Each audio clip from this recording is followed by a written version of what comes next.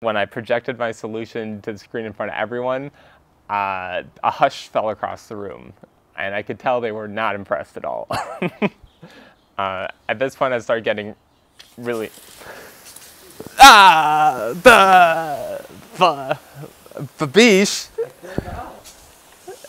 How's it going, everyone? And welcome to Fire Pit Time with your host, the current Los Angeles tech lead here. Now, I've seen a lot of videos online of people studying for 3 months at a coding boot camp, cracking out those leak code challenges, and then getting a job at Google or Facebook or one of these huge companies. But no one's really talking about the times that they fail. And in my experience, if you're not failing at least 80% of the jobs you're interviewing for, you're not interviewing for good enough jobs. So I wanted to dig up a story for y'all from about 7 years ago when I was actively interviewing fresh out of school. This is definitely the worst interview I have ever done in my entire life. So let's start from the beginning. I was scouring Hacker News for job postings, and I managed to find this startup out in San Francisco who's hiring a full stack developer. I reached out to him on Hacker News, talked back and forth a little bit, and they sent me a take-home coding challenge. Now, these take-home coding challenges are pretty common with some of the earlier stage companies and pretty much non-existent for the bigger tech companies. People who have the best advantage for these take-home challenges are usually extremely junior, have a lot of free time because they're not working currently, and usually have no other responsibilities, don't have a wife or a husband, and child-free. Luckily, when I was 21 years old, that's exactly what I was. So I was willing to pull off any stop to get this. They told me it would probably take about 4 hours to do. I probably spent the entire weekend on this, probably 20 hours straight, making sure it was absolutely perfect. Spent the weekend, submitted it off to them on Sunday night. On Monday, they responded back saying it looked great and they wanted to set up a phone screen. And then again, on the phone screen, we talked about the coding challenge. They were really impressed. They're super happy that I didn't do anything too complicated like the instructions said, and I didn't use some crazy complicated framework like Backbone.js or Ember.js. And yeah, that's how long ago this interview was. This was back when Backbone.js was brand new. And now it's all React. But don't worry, in about 2.5, 3 years from now, we'll all be looking at this video and laughing that I'm saying we're using React because everyone knows we'll just be using REST at that point for everything.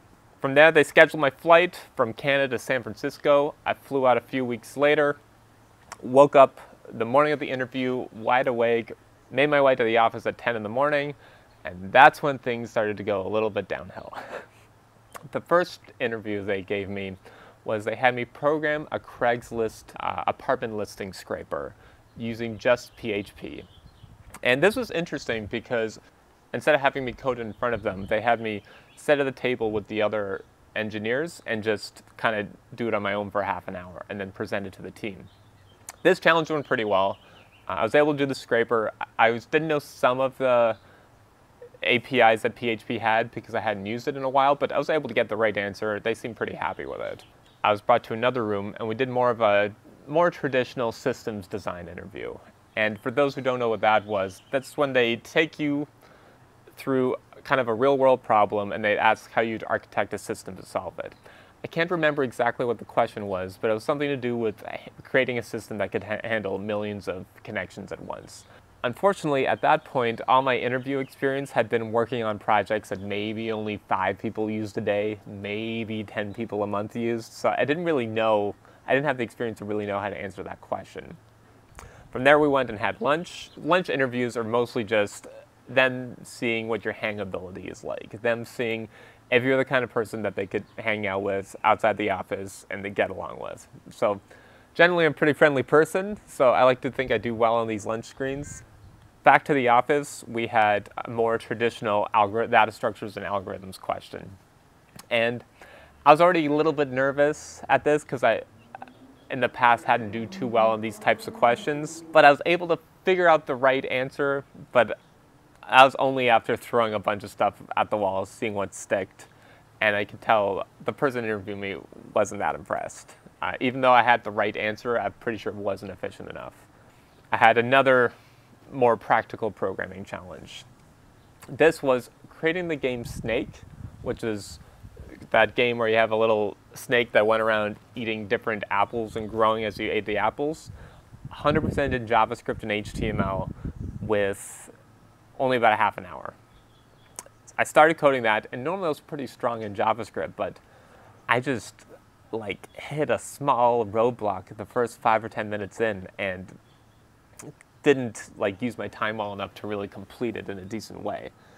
So after half an hour, they had me present this solution in front of the entire engineering team, like projected onto the screen.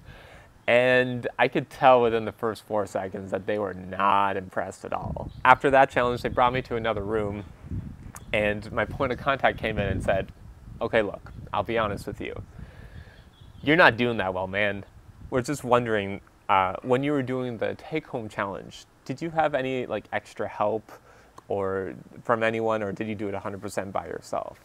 And that's when I started feeling really embarrassed, because I knew I wasn't doing that well, but I didn't think I was doing so badly that they thought that I cheated on the take-home challenge. So I clarified, like, no, I did this all by myself. I just get kind of nervous in interviews. I haven't used PHP in a while. 6,000%, I did this by myself. He said, okay, well, we'll just continue with the interview then. No big deal. We'll just keep going. At this point, I'm extremely nervous. And it's about 6 o'clock at night at this point. So remember, I came at about 9:30, 10 o'clock in the morning, and now it's 6. So I've been there for 8.5 hours at this point, doing interview after interview after interview. At this point, the company starts pouring glasses of wine. They all gather in the front part of the company. So about 30 of them. They had me stand in front of everyone, and they said, okay, this question we ask everyone. We ask the software engineers, we ask the receptionists. We just want to know how you think. Normally these whiteboard coding interview things, at the time I thought were kind of stupid. But now that I'm older, a bit more mature, I realize, given the ways we know how to interview people, asking these data structures and algorithms are pretty fair game, and I can kind of see the value in it. However, this question was not a data structure and algorithm question, and I think it was actually really stupid, and I'll never forget it. It was, you have 100 lockers in a row, and they're all closed. You walk by them all once, and you open all the doors. You walk by them a second time, and you close every other door. You walk by them a third time, and you toggle every third door. A fourth time, you toggle every fourth one. Fifth time, you toggle every fifth one. How many lockers are open after you've walked through 100 times? So at this point, I take a deep breath to myself, take the whiteboard marker, put it on the whiteboard, and thought, there's no way I'm getting this job. I'm like, I don't have a flippin' clue how to answer this question. But luckily, I just laughed to myself. I have a good attitude, and thought, you know what, let's just try my best here. No harm, no foul. Nobody's going to die if I don't get this right or wrong. So I worked my way through the question, again, in front of about 25 or 30 people. I understand wanting to know how someone thinks, but if you want to know how I think on a whiteboard asking a math problem in front of 30 people, I can tell you right away, I think extremely poorly. And so if you need someone to do that kind of work, you definitely don't want to hire me for that. But if you need someone to ship code and get along with everyone and have a good time, that's definitely the job for me. I figured out the answer with some help. Turns out, if you ever get this question, the trick is every number that's a perfect square, the locker is open. There you go.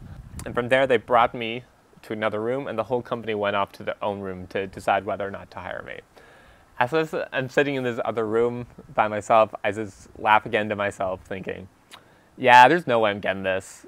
Absolutely no way I'm getting this job. And then someone comes in, my main point of contact, and he says, okay, so you seem like a great guy, great culture fit. Honestly, I could see myself working with you, but unfortunately, there's just too many red flags on the tech side, so we're going to have to not move forward. But it was great meeting you. I really loved your attitude. I responded back saying, you know what, no problem, just business, and no hard feelings. Thanks for the feedback, I appreciate it. And he said, see, like right there, that's a great attitude right there. I wish we could just hire you and you could just hang out, but unfortunately can't. And as I'm leaving this interview, I'm not gonna lie, I was feeling pretty down, feeling kind of sad, especially with all the effort, and it's a really stressful 8 or 9 hours doing all that. But then I made my way back to the hotel and I was eating some dinner and I realized, wait, this was a expense report app. Like, there's plenty of tasks that they can give a junior engineer with a heart of gold on an expense report app, especially if they're willing to work on, like, whatever. But now I'm realizing there's actually not a shortage of software engineers. There's a shortage of excellent software engineers. There's plenty of software engineers in India, China, Ukraine that can just do the bare minimum. And they're way cheaper than the people living out here. So to really succeed in this industry, you really have to put in the time and effort and focus to get these jobs, because there's actually a lot of competition, especially on the bottom rung. However, it's all really doable, and it all ended up working out for me. Instead of moving to San Francisco, I moved to Los Angeles and ended up finding a great company here and starting a heavy metal band. So all in all, life worked itself out and is absolutely perfect. So if you enjoyed this video, please give me a like, ring that notification bell, and subscribe so you can see the next couple of videos I post. I always screw up the last part. I'm going to be talking a lot more about what it's like living in Los Angeles, working your day job as a software engineer while following your dreams, doing music, or working in the entertainment industry. If you have any questions about anything about what it's like working in tech or working in LA, please leave a comment. I'd love to make another video answering it in the future. Until then, I'll catch you until next video. Thanks again.